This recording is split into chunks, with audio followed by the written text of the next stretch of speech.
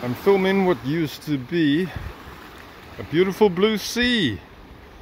It sounds like poetry, but I'm afraid the red tide has got the better of it. It's not looking all that pretty anymore. Tough one. Anyway, this is Gordons Bay Beach. Here we are.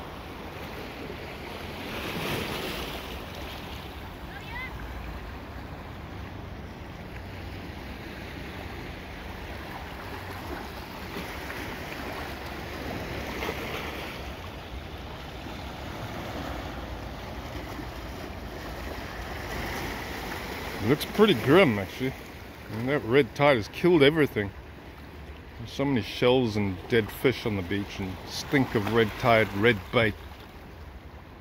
It's not very nice, I have to admit. It looks terrible, smells bad. But on the surface of things, everything seems normal. Look, people even walking around without masks in groups.